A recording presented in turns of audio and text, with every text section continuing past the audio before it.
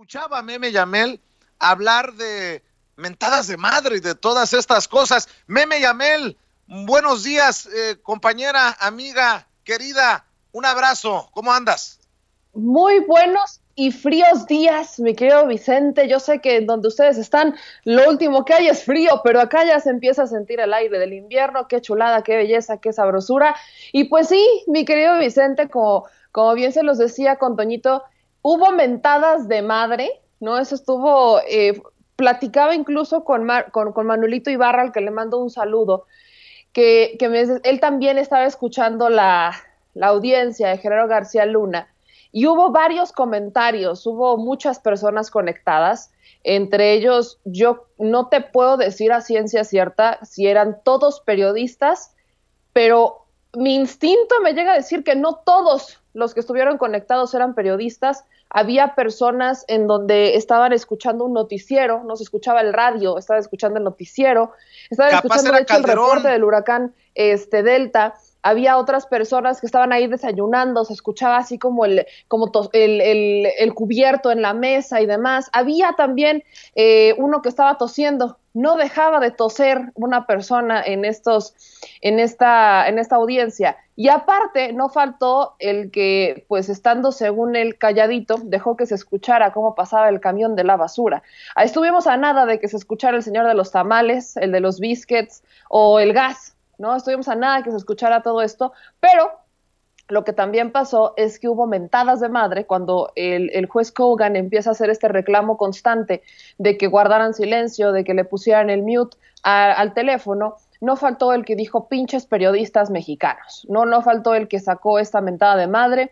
Hubo otro que que empezó a decir ya cállense, no chinguen, empezaron a shushearse. Sí hubo muchas mentadas de madre, pero la constante que de hecho escuchamos varias veces es pinches periodistas mexicanos, y la otra fue chinguen a su madre. Está esto, vaya, había un ruidero horrible.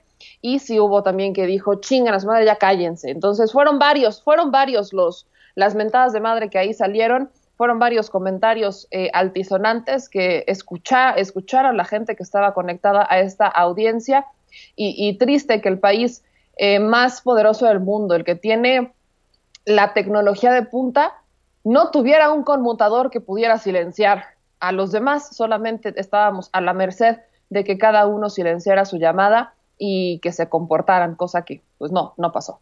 Voy a hacer una pregunta profunda y filosófica. ¿No se escuchó por ahí como en un vaso caer unos cuantos hielos? ¿Entendió el que entendió, mi querida Meme Yamel? A lo lejos quizás escuchó un salud cuando ya el juez Kogan estaba suspendiendo la audiencia. Ese fue lo que muchos pensamos, que a lo lejos, muy a lo lejos, escuchó un salud de celebración, cosa que después no fue tan celebrada porque sí se reanudó la sesión, esta audiencia de Genaro García Luna. Dolia Esteves escribe, algunos comentarios en inglés sugieren en Twitter que tras el sabotaje de reporteros mexicanos en la audiencia de hoy que forzó al juez Kogan a suspenderla por un rato, pueden estar periodistas sobornados por García Luna que le siguen siendo leal. ¿Será? Pregunta Dolia Esteves. Pues mira, será el Serenos, pero si hay personajes, con mucho respeto lo voy a decir, si hay personajes como Leo Zuckerman, que mientras entrevistan a Felipe Calderón dice que no le cuadran los cargos contra Genaro García Luna en Estados Unidos, cualquier cosa puede pasar, querida Meme. Y justo en ese mismo escenario, Vicente, por eso lo ponía sobre la mesa, porque yo sí creo que hubo este intento de boicotear la audiencia, pero también creo que no solamente por parte de periodistas que aún le sirven a ese régimen, sino también por parte de ciudadanos comunes y corrientes. Ahora hay que recordar que aquí hubo, y hay que analizarlo profundamente, ¿no? Esta audiencia fue pública, pero no mediática. Esto nos da a entender que pues cualquiera podía acceder al ser pública, pero no se podían compartir los audios y demás. Yo personalmente sí hice compartí uno que otro, y los borramos, por supuesto, no están en la red, pero lo hicimos con la intención de que la gente supiera lo que estaba pasando. Se borraron esos audios, ya no están ahí.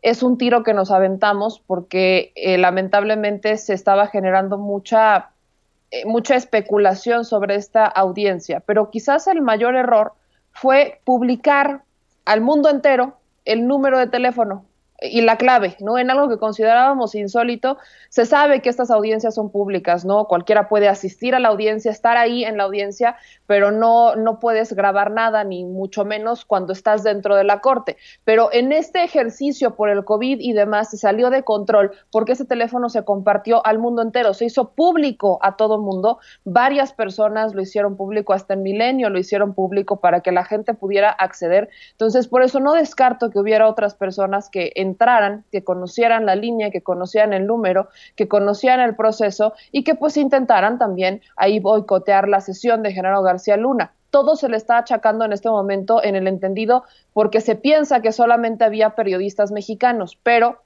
con el contexto de lo que escuchamos desde el inicio de la audiencia, hasta una vez que había terminado la audiencia, que todavía había gente conectada en esa línea, es que nos pudimos percatar que había varias personas. Sí, y vuelvo a repetirlo, sí hubo periodistas mexicanos que no estaban ni siquiera atentos a la audiencia, porque todavía una vez que termina esta audiencia seguían esperando más información cuando incluso el juez Kogan ya se había ido, ¿no? Ya se había levantado sesión, ya no había nadie y todavía estaban así como esperando más información, no tenían ni la más mínima idea de lo que estaba pasando y muchos sí no tuvieron el control a la hora de silenciar la llamada, no lo sabían, pero fue algo que salió de control desde un principio por hacer tan público este número sin presentar ciertas restricciones, sin cerrarlo. Entonces, hoy se asume que solamente son periodistas mexicanos, pero yo sí quiero poner sobre la mesa que por ahí, vaya, si hasta pudo estar el propio Felipe Calderón escuchando todo en tiempo real, y sí, quizás él sí silenció para que nos escucharan los hielitos de la Cuba. Mi querida Meme, déjame preguntarte, ¿tenemos definido quién dio a conocer este número? Nosotros aquí en Sin Censura, cuando vi el número, pensé, no podemos hacerlo. ¿Tú lo diste a conocer o no? No, yo sabía de este número, yo no lo di a conocer, lo comenté la existencia de esta posibilidad, pero nunca dije el número de teléfono ni el código. Quien sí lo hizo fue Laura Sánchez Ley, y lo hizo incluso en Milenio. Ella ahora participa en este periódico, en este diario, en Milenio TV, con Alanis. Ahí lo hicieron público en televisión, de hecho fue justamente en Milenio. Desconozco si Dolia Esteves lo hizo, porque antes de leérselo a Laura Sánchez Ley, creo que lo vi en otra persona en Twitter, desconozco quién más lo ha de haber puesto, pero yo tengo la certeza de haberlo visto en Milenio. Se publicó de hecho en televisión, ellos lo hicieron público en el noticiero de Alanis, y ahí se fue explicando paso a paso lo que estaba pasando y se dio el código, todo, cómo va. Oye, lo vi en algunos youtubers, lo vi también con nuestro querido Caporal, también el día de ayer hizo el ejercicio para que la gente estuviera informada de esto, y hasta ahí, ¿no? Son las personas que yo tengo conciencia que lo llegaron a hacer público. Yo dije que estaba esta posibilidad, pero no di el número ni di el código, y es algo que compartí de forma interna con el equipo, porque pues estábamos al pendiente de esta cobertura. Mi querida Meme, a mí en lo particular, y sé que voy a raspar a algunos amigos, pero me parece una irresponsabilidad. Por eso no lo dimos a conocer aquí en Sin Censura, porque ¿a quién se le ocurre dar a conocer el número de teléfono de la audiencia, por más pública que sea? Hoy queda confirmado que fue una muy mala idea de quienes consideraron darlo a conocer a las audiencias. Yo no sé si me vaya a criticar también la gente que me está viendo y escuchando. Yo sí creo que debe de ser lo más público posible, pero para eso estamos los medios de comunicación, para reportarle. Bueno, pues imagínense que el juez decide finalizar abruptamente la audiencia por culpa de estos ruidos, pues queda claro que no fue una buena idea, pues. Y de hecho hay que decirlo, dudo infinitamente que después de esto la próxima audiencia, que es el 7 de diciembre, sea bajo la misma dinámica. Dudo infinitamente que lo repitan. Esto creo que, y bueno, Vicente, tú conoces un poco más del medio, has trabajado en Estados Unidos y conoces un poco más de esto. Esta es la primera vez que yo me topo con este tipo de coberturas, y tomamos una decisión editorial, al menos en lo que cabe conmigo, de publicar, por ejemplo, parte, no fue todo, fue parte de los audios, principalmente lo que se escuchaba, ¿no? El contexto que se llegó a escuchar mientras estaba suspendida la sesión para que la gente viera qué es lo que estaba pasando, las mentadas de madre y todo eso. Hicimos principalmente esa publicación.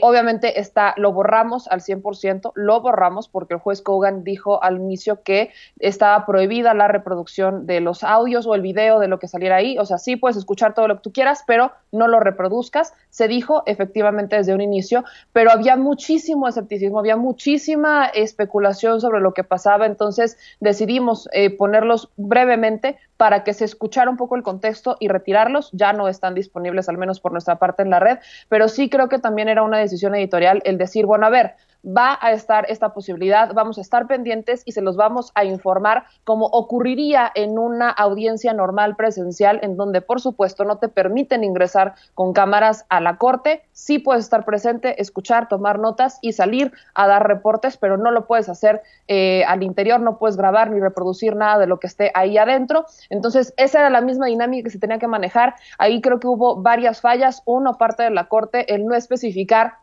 a dónde iba dirigida este teléfono, ¿no? Era dirigido exclusivamente a los corresponsales, a los que están acreditados, a los que iban a estar informados y generar pues incluso las especificaciones, ¿no? Como las instrucciones desde un inicio. Otra cosa que es de extrañarse, ¿no? Es una audiencia pública, pero en el país más poderoso del mundo, el que tiene mayores recursos tecnológicos, no tienen un conmutador en donde puedan silenciar las llamadas, no pueden silenciar a nadie. Entonces, esa también es una cosa que dices, bueno, también ni tan tecnológico ni tan avanzado en algunas cosas la justicia allá en Estados Unidos, y fue un ejercicio interesante. Rescatamos, por supuesto, que la audiencia sí se reanudó unos minutos después, y importante también rescatar que la próxima audiencia será el 7 de diciembre. Yo dudo infinitamente que sea bajo esta misma dinámica, la harán mucho más cerrada, con mayores restricciones y mayores medidas, porque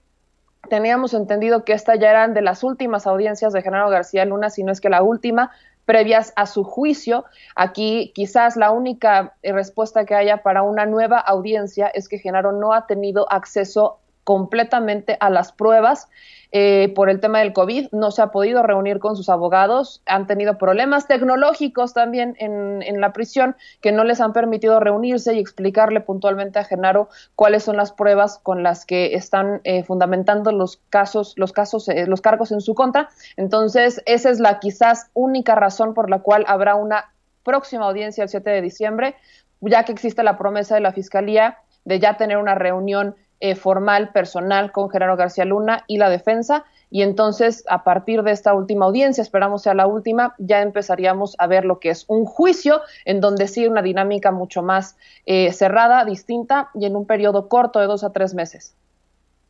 Meme, para cerrar, de lo que oíste, algo que te haya llamado la atención, que te haya enchilado, aparte de este ruido, pues ya hacíamos el análisis con Anabel Hernández, los cargos fortísimos contra Genaro García Luna, los 5 de los que habla, dice Anabel, ya conocemos 3, en un descuido y hasta 4, y empieza con F de fuck you, el nombre del otro personaje, entendió el que entendió, mi querida Meme Yamel, pero a ver, dame tu opinión sobre lo que escuchaste ya formalmente, pues, en la audiencia de Genaro García Luna. Pues sí, Vicente, son 5 cargos, los que están pesando sobre Genaro García Luna. Los enlistamos, de hecho, con Toñito. Uno es obviamente por el tema de la droga, ¿no? Son varios kilos los que andan por ahí circulando, son varios kilos los que acusan a Genaro García Luna de haber ingresado a Estados Unidos, y lo demás en realidad son conspiración por participar, ¿no? Son conspiraciones por participar con 5 personas. Se habla de la participación en concreto de 5 personas con Genaro García Luna en estas conspiraciones para ingresar droga, para importar droga, para exportar droga. Entonces estamos hablando prácticamente de 5 delitos. El quinto, de hecho, es el último que yo no conocía o no tenía sobre el radar muy puntual, que en 2018 Genaro García Luna le miente a Migración diciendo que nunca había sido detenido por ningún delito, y pues resulta que eso fue falso. Entonces ese sería el quinto delito. Y quizás lo más sorprendente de todo esto es que antes, ¿no? Antes de que el juez Kogan suspendiera la sesión por estos ruidos, le están mencionando, están explicando, abriendo la sesión y están explicándole a Genaro García Luna que está este nuevo delito, ¿no? Que hay un nuevo delito pesando sobre él, que ya hay una nueva acusación sobre Genaro García Luna, y se escucha a Genaro decir no, ¿no? Él estaba también en la llamada y se escucha a Genaro decir no, se escucha la palabra no. Desconocemos hacia dónde estaba dirigido el no, porque acuérdense que un problema que se ha tenido es que Genaro García Luna, al no hablar bien inglés, a veces no entiende, entonces necesita un traductor constante que le esté explicando lo que está pasando. Entonces ahí Genaro García Luna, tras la traducción de lo que el juez Kogan está diciendo, responde no, que es a este nuevo delito que se le estaría ahí imputando. Y justamente esto, Vicente, la nueva audiencia del 7 de diciembre. Posteriormente eso, en algún punto se menciona que es una como fecha inaudita, ¿no? Como que hubo incluso un tono de sorpresa con esta nueva audiencia del 7 de diciembre. Por eso les decía, sorprende, sí, que haya una nueva audiencia. No esperábamos nada nuevo en esta, porque, bueno, los delitos ya estaban, ya habíamos visto las pruebas que hay, que incluso hay computadoras, que hay teléfonos, hay audios, hay videos y demás en poder de la Fiscalía, que es con lo que están fundamentando todos los delitos que están imputándole a Genaro García Luna, pero no esperábamos una nueva audiencia, sino que esperábamos ya que se diera fecha formalmente de inicio del juicio, y en este caso, pues sí, incluso llegó a sorprender que el 7 de diciembre sea esta nueva audiencia, y digo que esperamos sea la última, porque hay problemas entre la comunicación de la defensa con Genaro, porque no han podido concretar y no le han podido explicar puntualmente todas las pruebas que tiene la Fiscalía, no han podido establecer, quizás eso es lo que nosotros ya empezamos a desmenuzar o a interpretar, que no han logrado puntualmente planear una estrategia formal con Genaro García Luna, a menos que esta sea la estrategia de Genaro García Luna, al declararse no culpable, ¿no? Él dice que es no culpable, y esto, mis amigos, nos pone en un escenario de, bueno, pues si hay tantas pruebas, ¿cómo sigues declarándote no culpable? ¿Cómo sigues declarándote no culpable cuando vemos que hay evidencias, hay testigos protegidos, hay pruebas de todo lo que está pasando? Entonces él insiste en eso. Desconocemos acá si él será porque no tiene plena conciencia de las pruebas que tienen en su contra, porque no se ha logrado reunir con su defensa, o si es simplemente parte de la estrategia hasta llegar al juicio para entonces decir muchas cosas más. Eso es probablemente lo que les podríamos decir. La única intervención fuerte que llegamos a escuchar, la voz de Genaro García Luna, fue cuando dijo no, a la hora que el juez pues les está explicando cómo está el tema de los delitos, y pues justamente eso es importante resaltarlo y decirles que sí hubo ahí una intervención de Genaro García Luna que dice el no cuando el juez le está hablando de los nuevos cargos que se están presentando en su contra. Meme Yamel no solamente es corresponsal de Sin Censura, es productora de Sin Censura Nocturno, pero también tiene sus espacios independientes. ¿En dónde encuentra la gente la cobertura de esto que estás reportando y armando, mi querida Meme Yamel, desde tus trincheras independientes? Pues de hecho, puntualmente así, casi en tiempo real, la pudieron estar viendo y la pueden ver en mi Twitter, que es en @memeyamelca, y también en The Mexico News, que es nuestro portal. Ahí tenemos ya las notas, el análisis de todo lo que pasó en esta audiencia y lo que va pasando en el día, así como algunos comentarios que hacen algunos compañeros youtubers, incluyendo las notas que generamos aquí en esta bonita casa de Sin Censura para todos ustedes. Y sí, nos vemos en la noche para Sin Censura Nocturno, mucha información, miércoles de Diezmol, que no lo tuvimos la semana pasada, así que estén pendientes el día de hoy, que habrá mucha información, y seguir pendientes con lo de la Cámara de Diputados, porque la trifulca sigue buena. Así es, se andan picando las costillas y los ojos y de todo. Mi querida Meme, te mando un abrazo, gracias por la cobertura. Un abrazo y estamos pendientes.